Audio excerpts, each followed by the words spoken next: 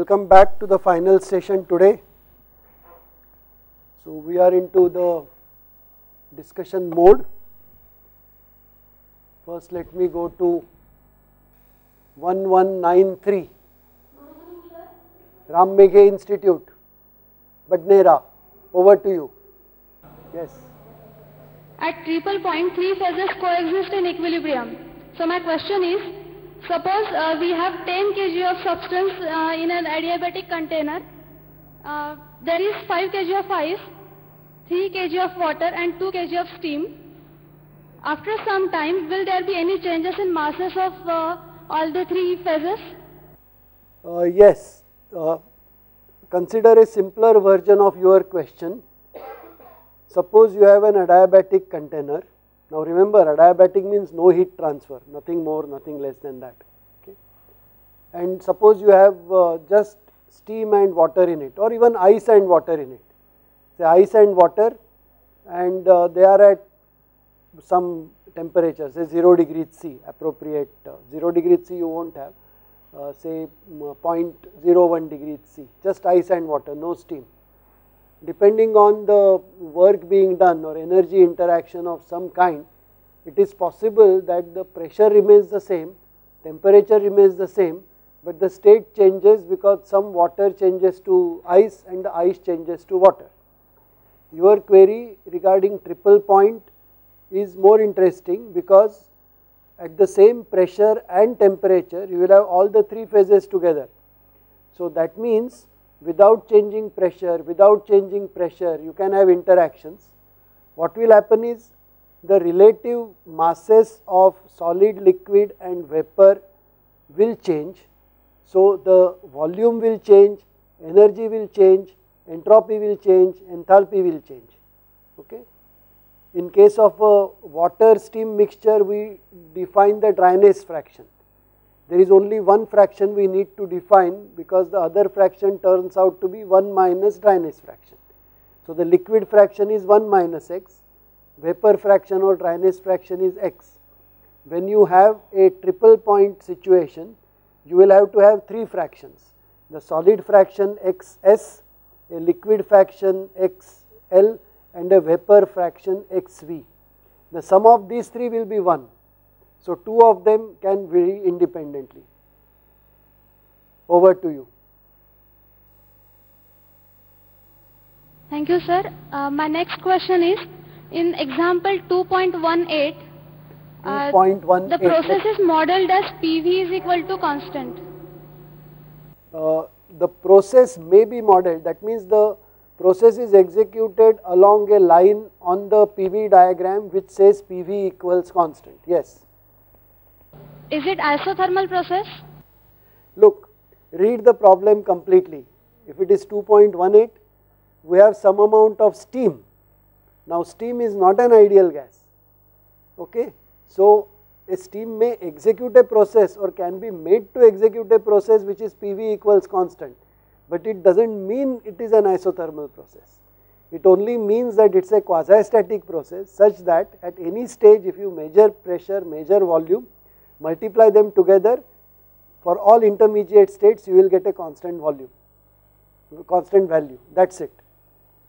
And that is why you are given that the initial state is 2 bar dry saturated. So the temperature will be something like 120.2 or whatever is dictated by the steam tables. 2 bar dry saturated, let me see, 120.2 degrees C. Okay. Then it is taken to 8 bar, final state 2. So the pressure goes up by a factor of 4. So the volume would have decreased by a factor of 4. So the initial volume will be the specific volume at 2 bar liquid, 2 bar dry saturated, right? That is 0.886 meter cube per kilogram multiplied by 1.5 kg. That will be the initial volume. The final volume will turn out to be 1/4 of that because the pressure has gone up by 4 times, volume will reduce by 4 times. So divide that by 4 and you will get the final volume. Since you know the final pressure and final volume, you know the final state, and depending on the final state you can determine the temperature, you can determine the energy, initial, final, the PV raised to constant will be useful when you consider work done by steam, because work done by steam will be the area under the curve which can be determined using that PV equal to constant line. Okay. And then you will have to use first law to determine the heat absorbed by steam. Maybe I should explain it on this. So can you show the whiteboard please? So this is the query regarding F2.16, sorry 2.18.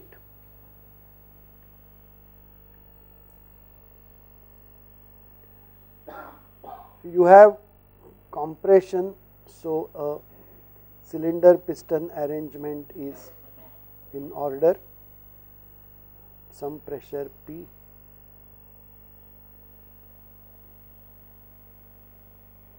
(1.5 kg) steam. Initial state 2 bar dry saturated. Final state 8 bar. It's compressed. Anything else given, process may be modeled as PV equals constant.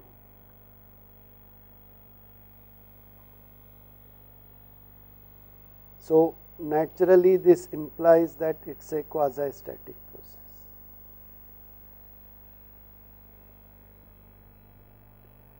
Now process diagram. Since we are going only between 2 and 8 bar, it is not necessary for me to show the whole two-phase dome. You can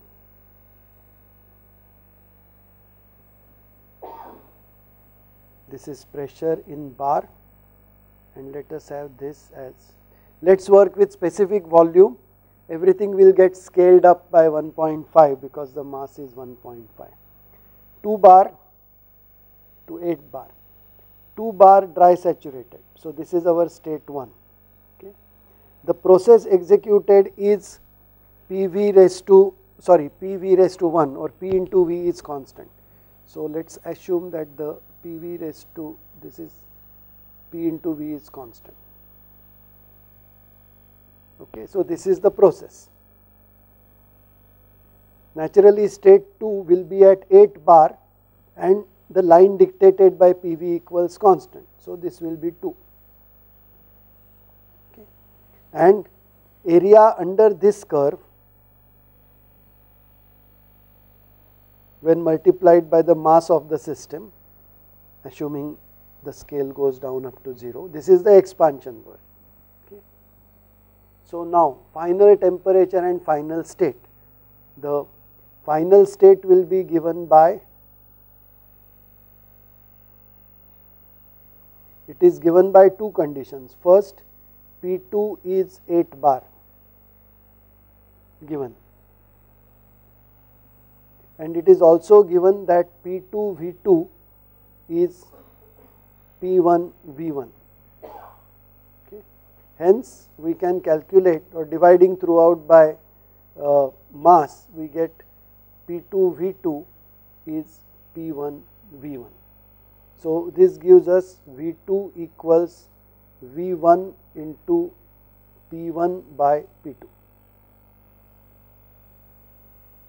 And if you put V1, which is dry saturated vapor at 2 bar, this is 0.886 meter cube per kg multiplied by 2 by 8 bar over bar.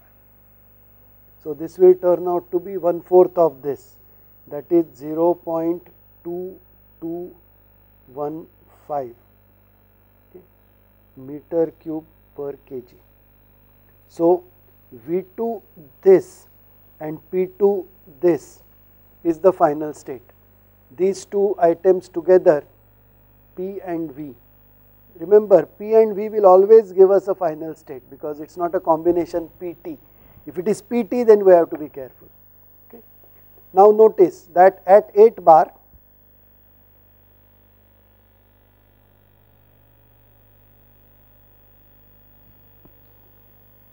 look up the table, page 8.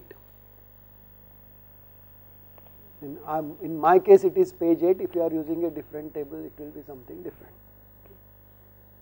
Now this is at 8 bar we have Vf equals 0.001115 meter cube per kg. Vg is 0.240 meter cube per kg. Since Vf is less than V2, of course this is I would write Vf2 and Vg2. Since Vf2 is less than V2 less than Vg2, hence, or I should say,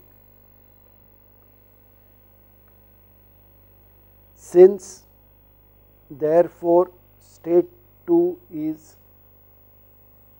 wet steam,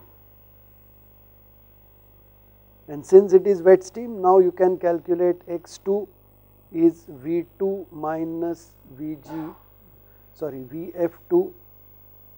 divided by Vg2 minus Vf2.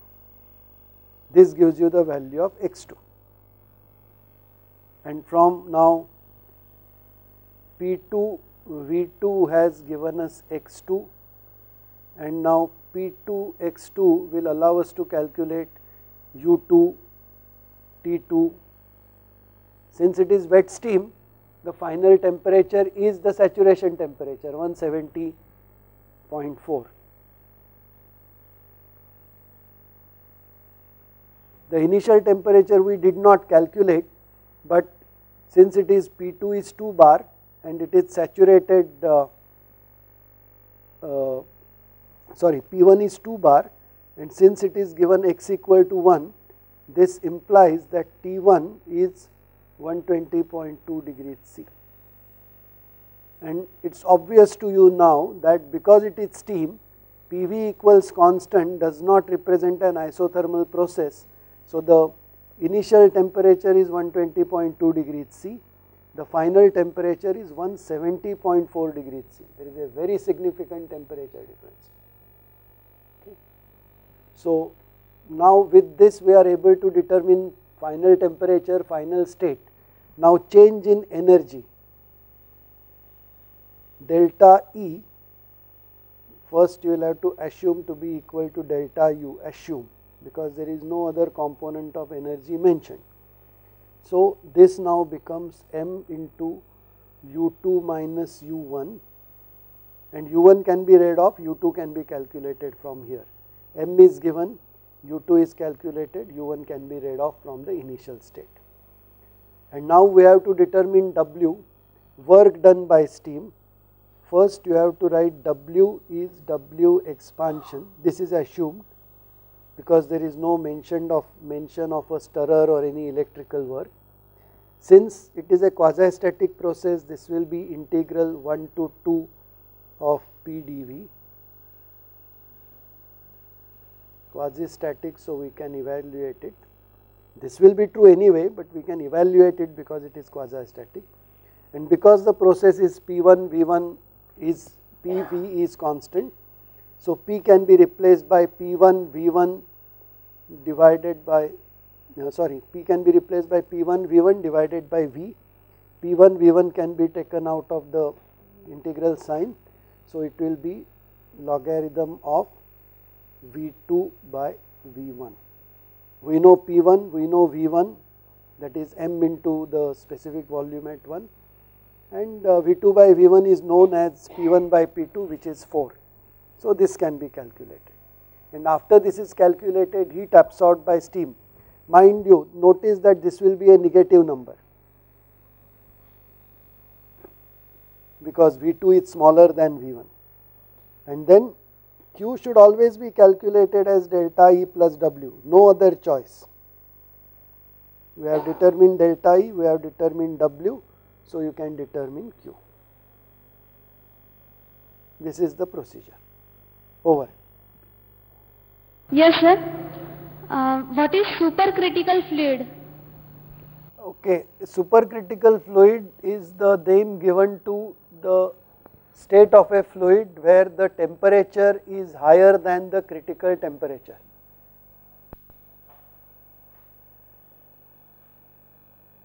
but generally we can, there is no proper definition. Generally we can say any state in which either the pressure or the temperature is higher than their corresponding critical values, we can say it is a supercritical fluid. 1056, Malla Reddy College of Engineering and Technology, Secunderabad.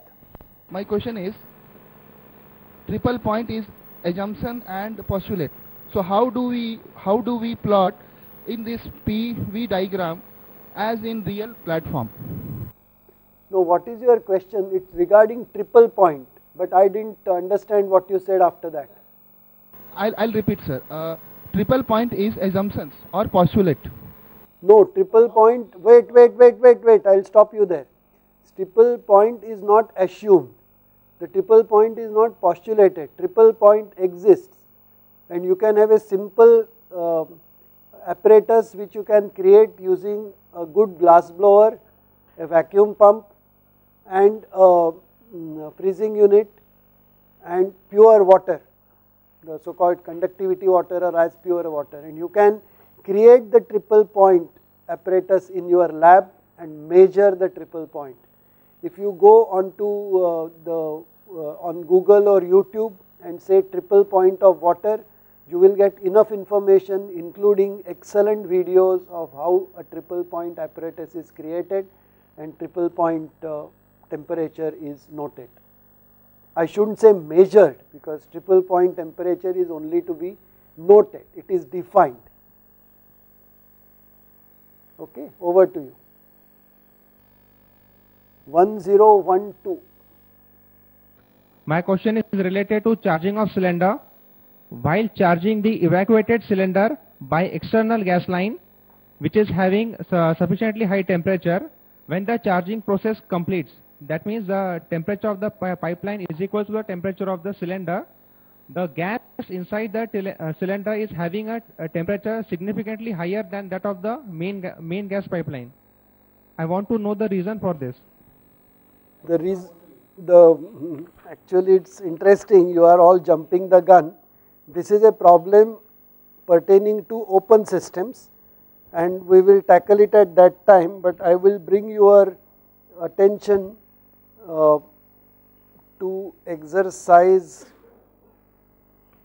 where I have that exercise somewhere here. In open thermodynamic system, there is a exercise OS14 on page 15. This is very similar to what you are saying, and it will be clear to you why the temperature rises. It is a very simplified version of what you say. An evacuated bottle is filled by allowing air to fill in. Okay. When we come to open system studies, we will come to that problem, and then you can solve many other problems like this. Okay. The next visit is 1107. Yes, sir. Please explain the rudimentary system and one-way work transfer. Okay.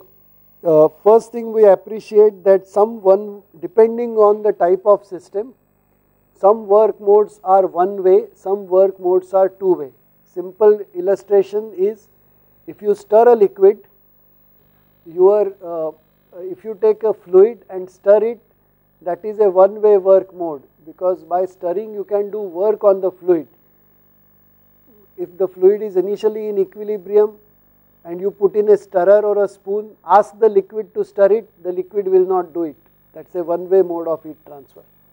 Whereas a fluid in a cylinder piston arrangement, if you reduce the pressure on the piston, external pressure on the piston slightly, that will expand. If you increase the external piston on the piston slightly, it will compress.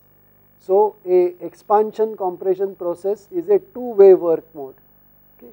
Now if you have appreciated this, then you will also be able to appreciate that there are systems which have more than one two-way work mode possible. An electrolyte, for example, can expand and contract and can also be charged and discharged. So electrolytes, electromagnetic substances, the fluids used in magnetohydrodynamics, these are all complex systems. because they have more than one work mode. You have compression expansion work possible, you have electrical work possible, perhaps you have magnetic work possible, right. Now going to the other extreme, it is possible to have systems which are inherently incapable of doing any two-way mode of work, or we can create systems by constraining them in such a way that the no two-way work mode is possible. For example, we have seen that a gas in a cylinder piston arrangement becomes is a simple compressible system, and it has one two-way work mode, that of expansion and compression. But if I fix the piston at one place, seal it with araldite or M-seal, then whatever be the change in external pressure, the gas will not get compressed or gas will not try to expand. So this way that becomes a system in which there is no two-way work mode possible, and hence it becomes a rudimentary system. There are simpler systems which are basically rudimentary. For example, your mercury in glass thermometer. You can say solid is to some extent compressible, but in the range of temperature and pressures which we use, the mercury in glass thermometer or the clinical thermometer is a rudimentary system because there is no two-way work mode possible. You can't bend or unbend it, you can't twist or untwist it, you can't charge or discharge it, you can't expand or compress it, and hence it is a rudimentary system. And hence that the advantage of a rudimentary system is the state is defined by a single property, and we can directly map that property to define a scale of temperature, or we can define a scale of temperature using that single property. We do not have to worry about what happens to other properties when it interacts thermally with other systems. Over to you. Can you get out of this demo mode?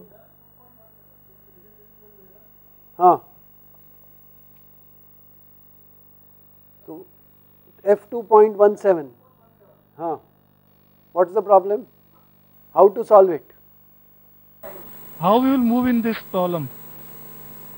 How we will move? We have find out the volume, total volume. Look, if you read it, we have a rigid insulated vessel.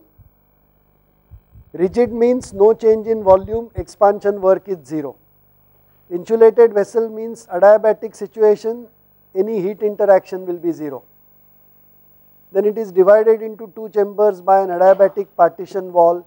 One chamber contains 1 kg of wet steam at 4 bar and some dryness fraction. Other chamber contains 0.5 kg of dry saturated steam at 2 bar. If the partition between the chambers is removed and the fluids on both sides allowed to mix, determine the specific volume, specific internal energy, pressure and dryness fraction in the final state. Okay. The situation is this, F2.17.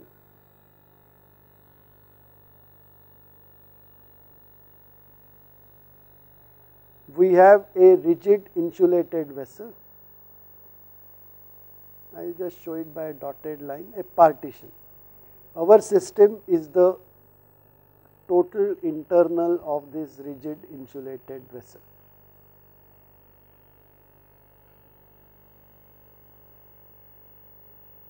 So rigid means delta V is 0. This implies W expansion is 0. Insulated means Q is 0. Now let us say this is the A part, this is the B part. The initial state 1 consists of one part A is 1 kg 4 bar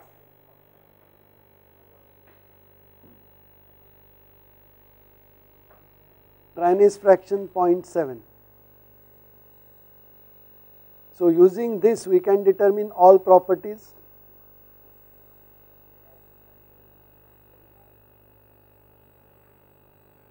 In the final state the partition is removed and everything is allowed to mix. After mixing you get a, of course there is, I forgot, there is a B part, MB is 0.5 kg, PB is 2 bar,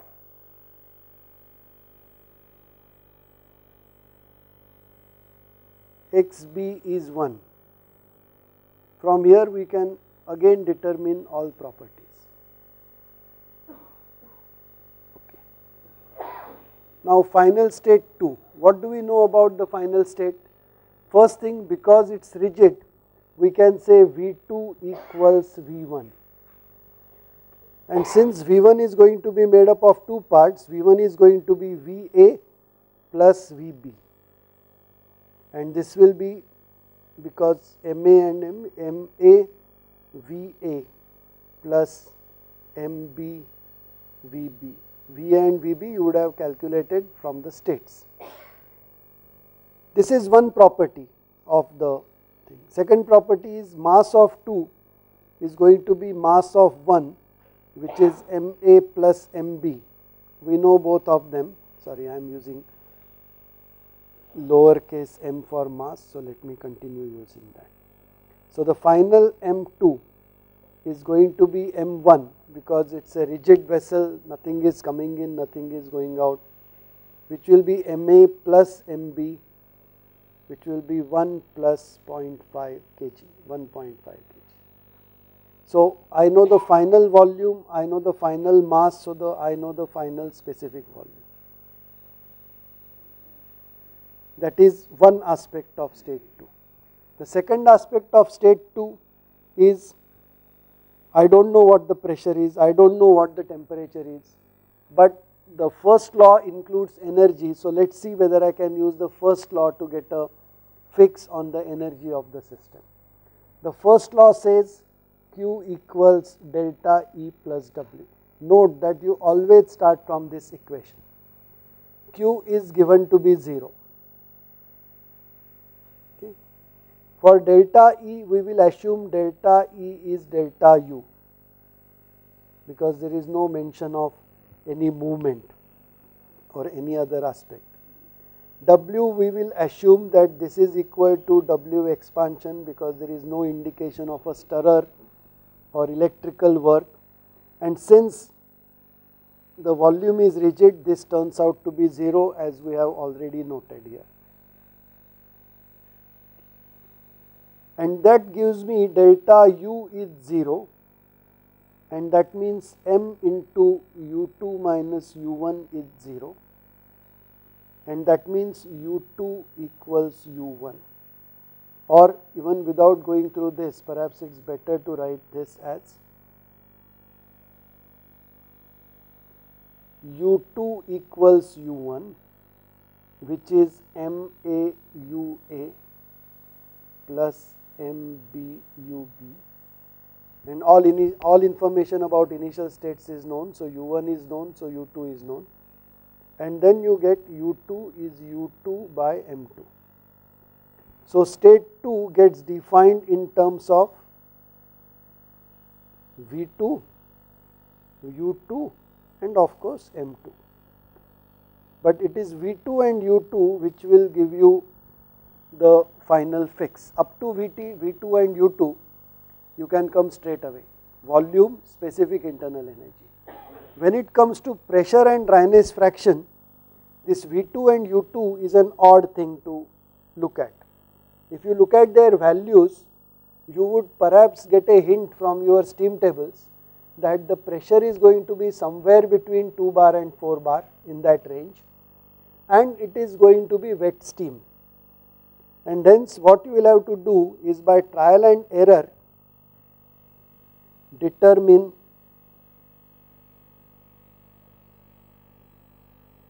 P2 and X2 by trial and error. Okay. And you proceed like this. Assume some P2, which may not be right. Okay. Using P2 and V2, but not using U2, you calculate one dryness fraction. Let me call it x2 prime. Using the same value of P2, use P2 and U2. Using these two, you can calculate another value of x2 prime. Okay. If x2 prime equals x2 double prime, or is within a very small fraction like 3 zeros 1. Remember, our typical x's are calculated as 4 decimal places. So, if it is the difference is only in the 4th place, it is okay. Then P2 is the final pressure. Otherwise, try a different guess of P2. That is the process.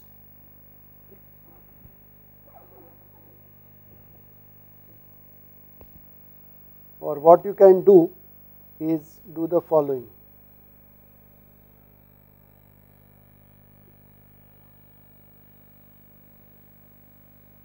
Guess various values of P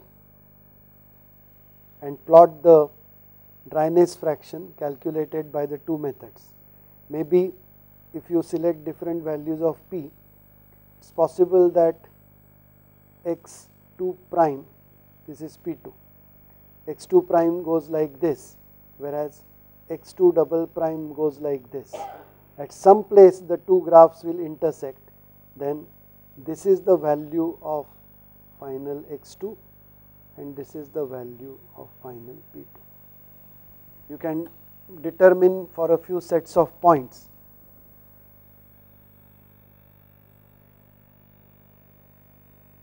Then draw smooth curves through them, and wherever they intersect you have a solution. I hope this satisfies you.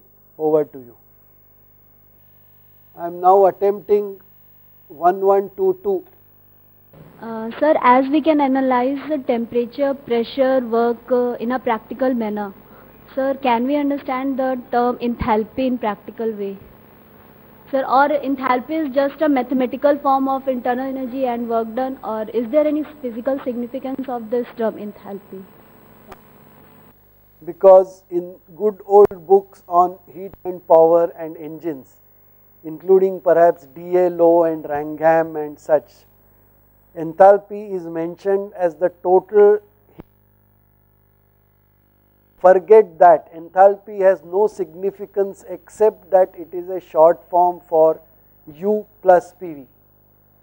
And don't even bring into picture the idea that PV represents work or flow work of any kind. PV here represents only pressure volume product. Okay. It may come out of our first law of thermodynamics for open systems, that PVI comes out of the flow work term, but H, when it is defined only as a short form of U plus PV. There is no physical significance for H. We use it because that form U plus PV comes up so often that we find it convenient to create a short form for it. That is it. Over to you. Sir, one more question. Sir, as we have already discussed that work is a path function, so it follows the inexact differential. Sir, is inexact differential has any significance, or it is just a mathematical term that if it follow the equation mdx plus ndy equal to constant, 0 or constant, then? Yes, you are right. We will come to these exact and inexact differentials tomorrow when we do property relations. But an exact differential is exactly what you said, that exact differential is one which, when integrated from point 1 to point 2 in a coordinate system, the integration turns out to be independent of the path. An exact differential can be shown as the differential of some complicated function of x, y, z. whereas an inexact differential cannot be shown so. Of course, there are theories of then integrating factors and all that, but we do not have to bring them in just now. The basic difference between exact and inexact differentials, if we understand it, that is good enough for us. Hello sir, one more question. Yes. Can all process in thermal energy reservoir can be considered as quasi-static or not? Okay, see, we are interested only in two aspects of a thermal reservoir. Number one, its temperature, which is always maintained constant. Number two, later on we may need to estimate or determine the entropy difference or entropy change of a reservoir. Okay. That we will determine as the heat absorbed by the reservoir divided by the temperature,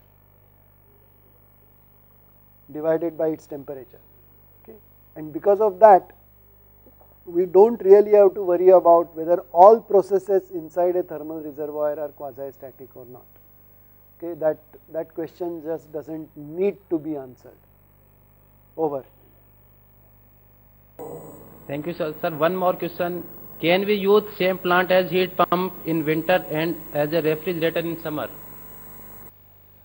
From a thermodynamic point of view, yes, but in an actual practice what happens is, in the summer the plant will work between an outside temperature of say 45 degrees C and inner temperature of say 25 degrees C. So the range of operation is between 25 and 45.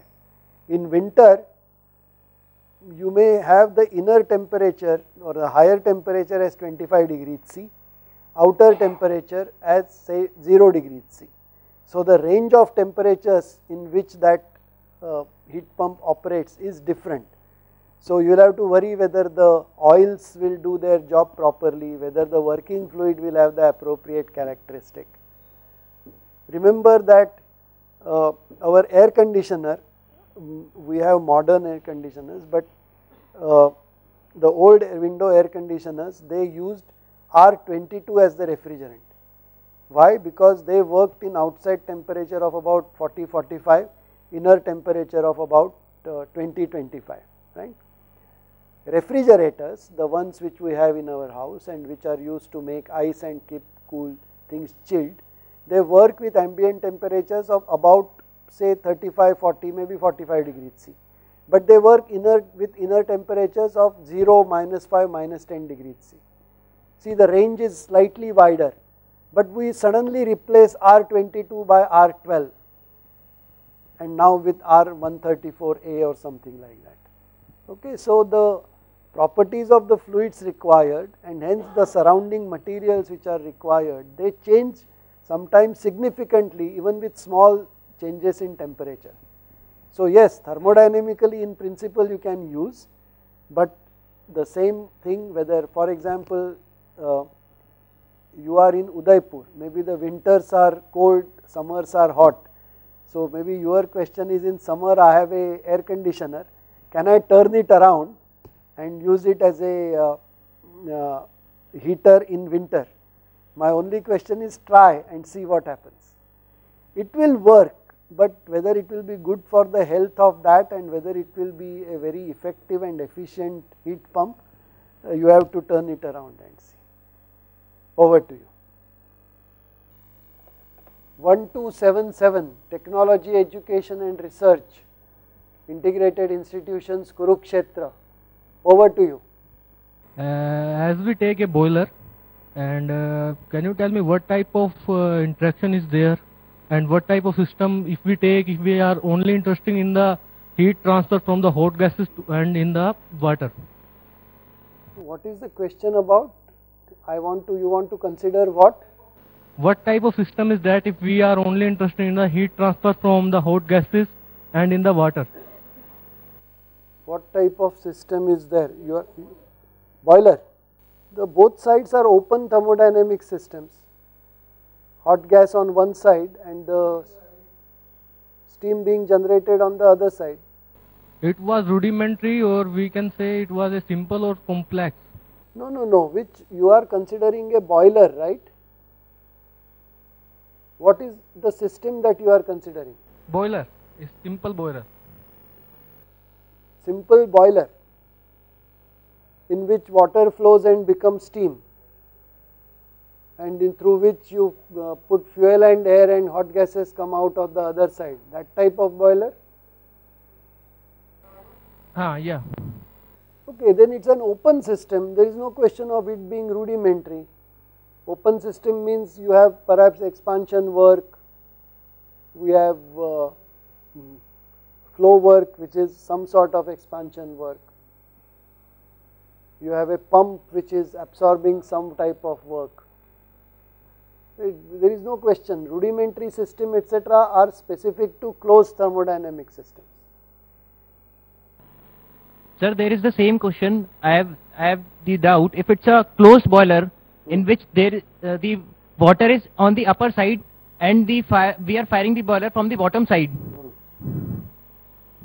and we are collecting the steam on the upper side of the water space, that is the steam space, then what type of work interaction is there in that? There is only flow work as the steam goes out. If you say that the vessel is rigid, there will not be any expansion work.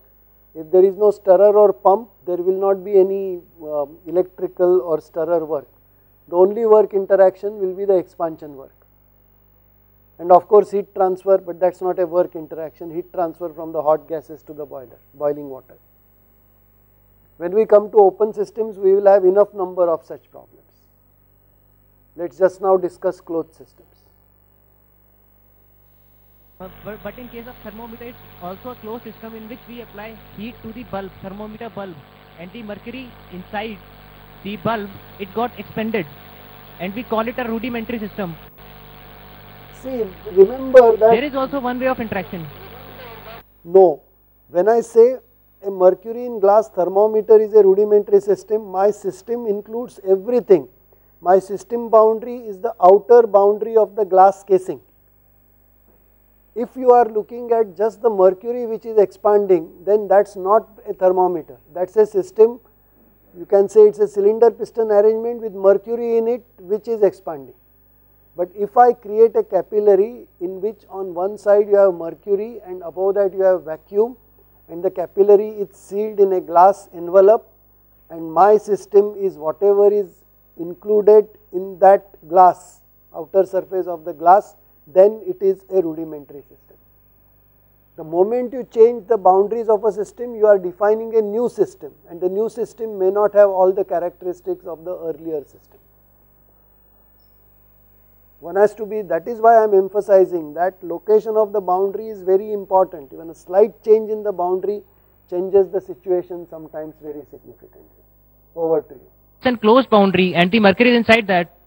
Yes, but agree, but your closed boundary is different from my closed boundary, which is the outer surface of the glass envelope. And when I define a thermometer and claim that it is a rudimentary system, I have defined my system to be the one inside the outer surface of that glass envelope. When you say mercury and it is in a closed boundary, but that is a different boundary, you are talking of a different system.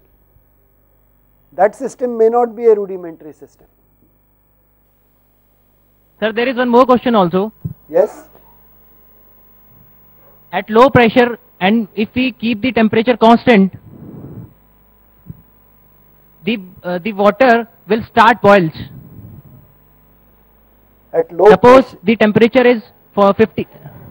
At low pressure, sir, generally we calculate that if the pressure is 1 atmospheric and the temperature is 100 degrees centigrade, the water start boiling. But if we take the pressure low and keeping the temperature constant, still then the amount of, we can collect the amount of vapors. Why don't we apply that formula in boiler? No, you are looking at a different process. Now here you are looking at a process where you are keeping the temperature the same. Let us again go to the pressure temperature diagram, and let us start from the triple point and go to the critical point. Let us say this is the pressure which is 1 bar. This will be something like 99 point, or this is, let me say, 1 atmosphere. So this is, say, 100 degrees C. Okay. And if you have water at this temperature, it will not boil because the pressure is above its saturation pressure. But if you reduce the pressure, then you are changing the state of the system like this. You are going along this line. So if you go on reducing the pressure, you will first reach a saturated liquid point at that temperature. Then it will start evaporating. And then for all you know, if you start continuing your process further, it will even become superheated steam at low pressure. This is possible to do. Over to you. PSG College, Coimbatore, 1136. Over to you. Sir, what is the significance of the supercritical fluid, sir? Because now we are in the industries, we are using supercritical boilers in nuclear power plants. So what is the qualitative significance of that supercritical fluid, sir? First a correction, I don't know of any nuclear power plant which uses supercritical steam, but fossil fuel fired, that is coal fired or gas fired power plants do use supercritical steams. When it comes to power plant, the temperatures even in old power plants have been supercritical, that is above 373 degrees C. A steam power plant is claimed to be a supercritical power plant only when the pressure is supercritical, not the temperature. Temperatures of 500, 550, nearly 600 degrees C have been used for the last 20-30 years. But the pressures above 220 bar, those are rare. We have started using them only recently. Okay. And there is nothing special about supercritical boilers.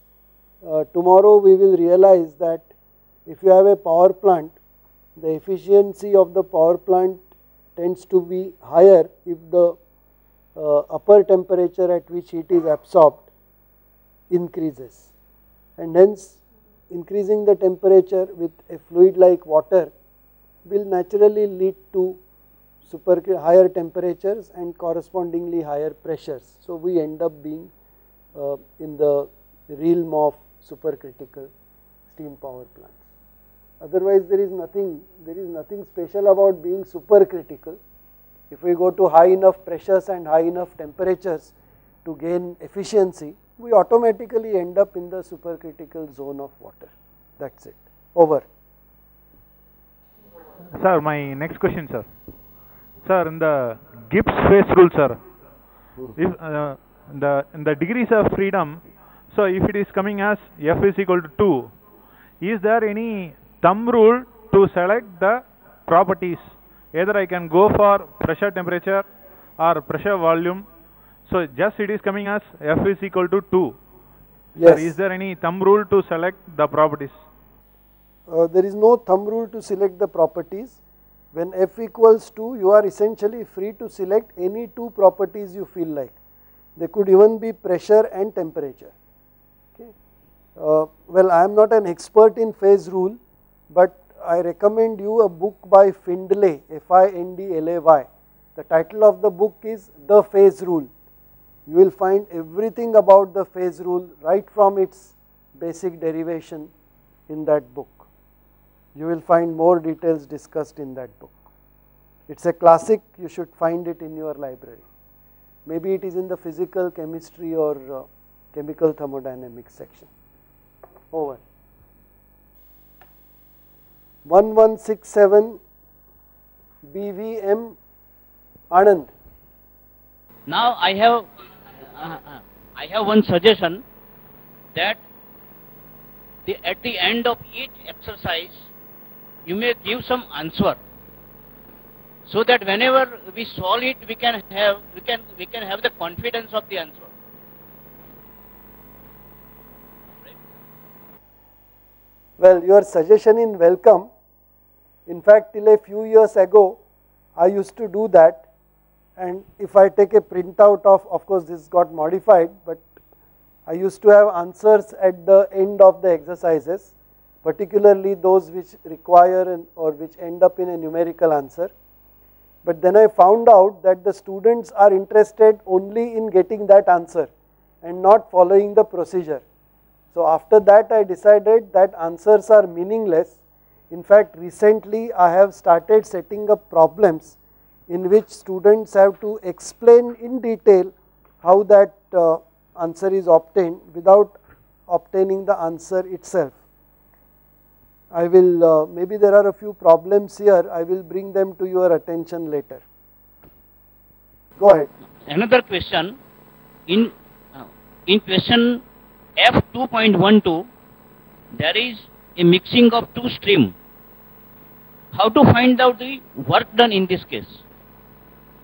Okay. 2 kg of saturated liquid water at 12 bar is mixed with 1 kg of superheated steam at 12 bar 300 C. Mixing is adiabatic and at constant pressure. I hope you don't take any objection to that, adiabatic and at constant pressure. Determine the changes in volume and internal energy, the dryness fraction in the final state, and work done. Okay. Here you proceed like this. This is a problem which can be solved either by modeling it as a closed system or by modeling it as an open system. The final answer will turn out to be the same. Okay. So what we have is, we have a chamber.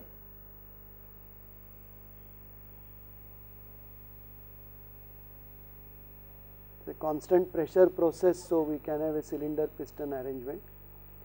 And we can say that initially the system is partitioned into two parts, part A and part B. Okay. So the initial state, state 1 is made up of A plus B, where A is 2 kg, 12 bar pressure, saturated liquid, that is X is 0. And the B part is 1 kg,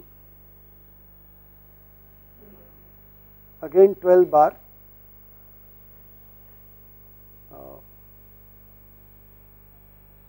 300 degrees C. So properties of A and properties of B are all determinable. So all the properties of the initial state are known. Note in particular that the pressure of each part is 12 bar, and hence the external pressure should also be 12 bar to keep it in equilibrium. We can now assume that the mixing takes place by, say, assuming that the partition is removed, and let the final state of the complete system be 2. Now on the PV diagram, you are going to have the whole process taking place at some constant pressure.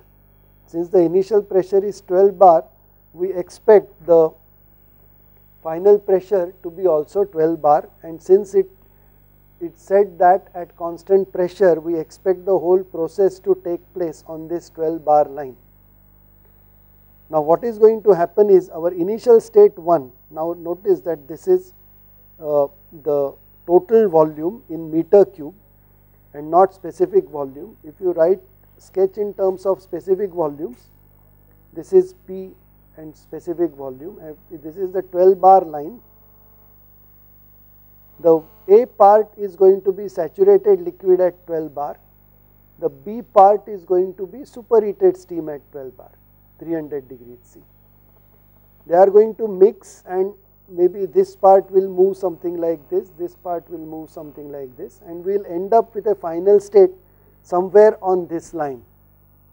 But this line gives not really a correct picture, because A and B don't individually move, they mix together, and then if this is our state 1, the final state may be to the left of it, to the right of it, that will tell us, but finally it goes to somewhere here or somewhere here. The state 2 may be here or the state 2 may be here.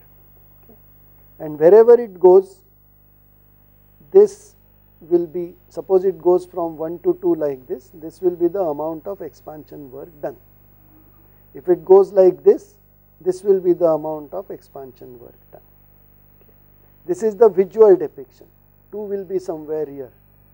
But you understand that A and B don't individually come to 2, they mix, and the final mixed system goes from 1 to 2. Of course, here writing one like this also is not very correct, because it is made up of 2 subparts with same pressure but 2 distinct states otherwise. Now let us analyze it and see what is the set of assumptions that we have to make. It is a closed system, so the first law will simply be Q equals delta E plus W. Okay. Q is given to be 0, given adiabatic. Delta E, let us assume it to be delta U. Here there is nothing else mentioned. There is no stirrer etc. mentioned, so let us assume this is W equals W expansion, also assumed. So that means the first law ends up being delta U plus W expansion is 0. Now let us make an assumption that the process is quasi-static, because it is mentioned that it takes place at constant pressure, and hence W expansion, which is integral P dV, will turn out to be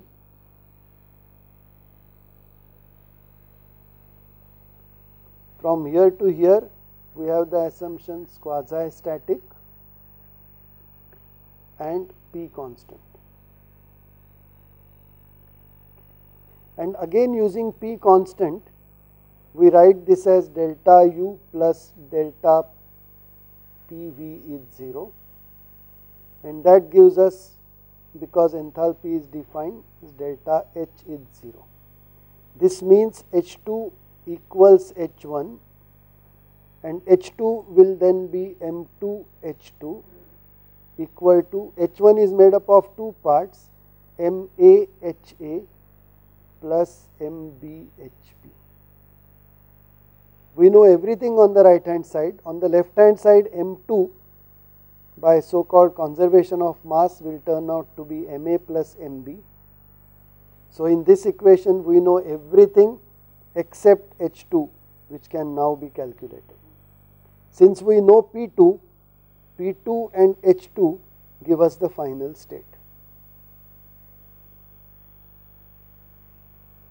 Compare H2 with the saturated liquid enthalpy and dry saturated vapor enthalpy. If it lies in between, it is wet steam. If it lies higher than dry saturated vapor enthalpy, it is superheated vapor. I think the answer turns out to be wet steam.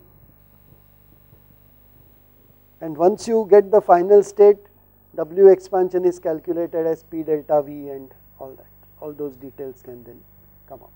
Over to you. I have one question. Is there any apparatus, practical apparatus to visualize the triple point? Yes. I am surprised that a question which was asked less than 45 minutes ago is being asked again. I have informed someone that go to Google or YouTube, put in triple point of water apparatus, and you will get enough information and enough videos, excellent videos showing how a triple point of water apparatus is created, so that you can sense the, and you can calibrate your thermocouples or thermometers by that. Okay, all that, and it's not a very complicated apparatus. All you need is a good vacuum machine, vacuum pump, a good glass blower, excellent quality of glass, and clear, absolutely pure water. And within a week or so, with a few trials and errors, you will be able to create an apparatus to demonstrate the triple point of water. In fact, it is an excellent apparatus to have in a thermodynamics lab or in a physics lab or in a physical chemistry lab. It will be an excellent calibration piece. Over to you. Second thing, sir, that in brake, particularly drum and single shoe that you shown yesterday, one drum and one single shoe. Yes. So pulley or drum is running with some RPM, so it will have some kinetic energy 1/2 I omega square. And brake is absorbing, shoe is absorbing that energy, so that is converted into heat. So here we can consider these two as a two separate system. So can we consider the interface as a rudimenting system? No, see, interface is a boundary. Interface by itself is not a rudimentary system, because interface itself is not a system. A system is made up of whatever is enclosed inside the boundaries or interfaces that it encloses. Can we consider shoe as a rudimenting system? Yes, a shoe, a solid, can be considered as a rudimentary system. If you consider that it does not expand, contract. Yeah, sir, but the question is there that if we measure the temperature by thermometer, it do not have any wear, but here shoe is wearing continuously. See, the moment you make that complication of shoe is wearing continuously, then you are treating the shoe as an open thermodynamic system, because some mass is going out of the shoe. And our idea of a rudimentary system pertains only to closed thermodynamic system. Rudimentary and other aspects are not applicable to open thermodynamic systems, because open thermodynamic systems are artificially defined systems for the purpose of handling flow into and out of systems. Over to you. 1115 Shivaji University, Kolhapur.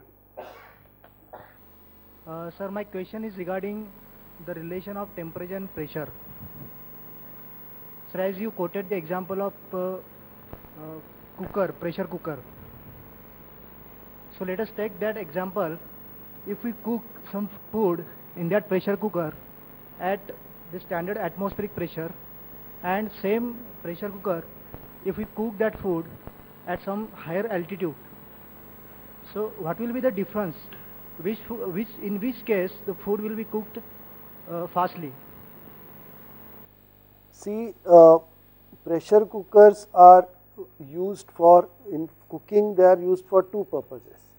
First one is, if you go, if you are a mountaineer and go up a hill, the pressure will be so low, and pressure will be lower than ambient, and hence your water will boil at a temperature lower than 100 degrees C.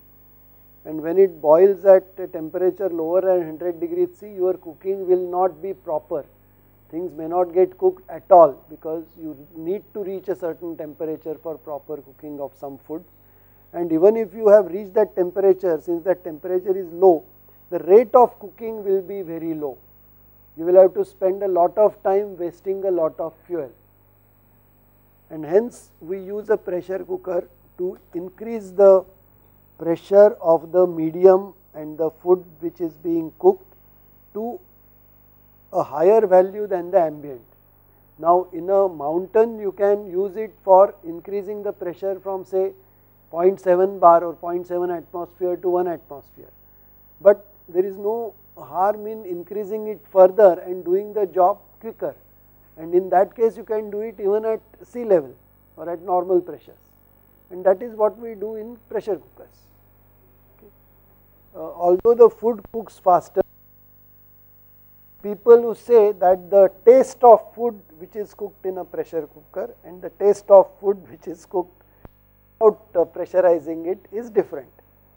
But that is, I think we are getting into more details, because although the cooking reactions speed up as the temperature rises, the other biochemical reactions of biochemical degradation, which are also biochemical reactions, they also get speeded up.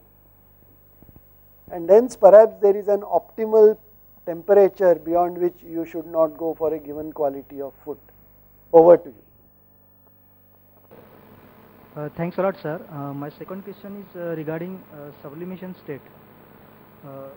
As you stated, solid will be directly converted to a liquid. Vapor. Vapor. Is there any real example for that sublimation states? Yes, you take solid carbon dioxide, the so-called dry ice. At atmospheric pressure, it is below its triple point. So, solid carbon dioxide simply evaporates into vapor carbon dioxide, and even some solids like camphor or you know those the O'Donnell type of solid room or cabinet fresheners. You keep them, they do not become liquid, they simply slowly evaporate into vapor itself. 1111 RVS College, Coimbatore. Charts are tabled to calculate the details of subcooled liquid. Says something about subcooled liquid, just like Malia chart, steam tables. Can you give some table or chart to evaluate the properties of subcooled liquid? Hello, sir. Okay, I am getting you, but I am disconnecting you because there is a lot of echoing. The question asked from RVS College, Bangalore, was that RVS College, Coimbatore, was that are there tables, charts or some information for subcooled liquid? And the answer is yes. If you go to detailed steam tables, as I showed today morning, the steam tables published by National Institute of Standard Technology, available from for download from the net. I think if you put, I will try to put the link up on Moodle today late evening, but if you just put NIST steam tables in Google, you will find that link. In this detailed tabulation at every 5 degrees C or so of properties of subcooled liquid of ordinary water substance are tabulated. If you want to use a computer program, then there is an international formulation on properties of water and steam. It's a very detailed formulation. Program is not available, but the equations are available. You can use those equations to create your own steam tables. Over and out. 1281 SVERI College of Engineering, Pandharpur. Over to you. Hello sir, I do have two questions. My first question is, we derive the equations, just for example, we are having du is equal to mCV dt. For that equation, is it necessary the process must be quasi-static, or in general also it is applicable? See, if you write du equals mCV dt,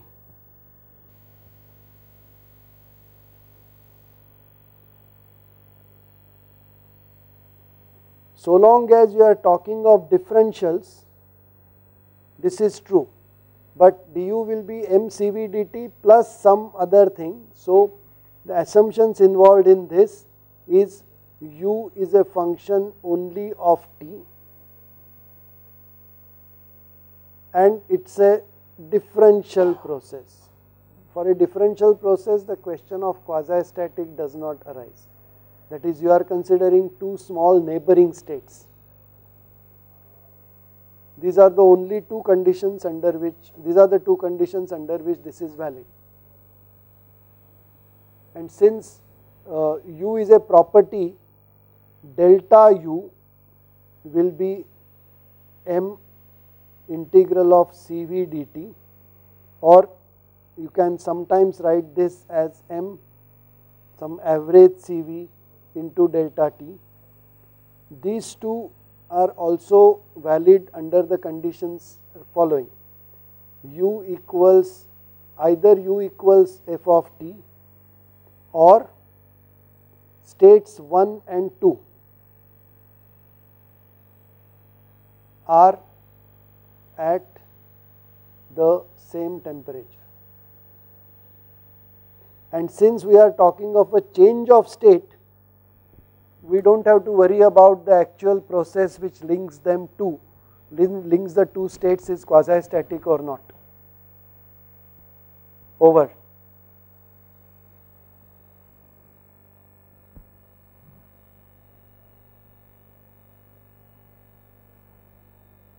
Hello. Yes.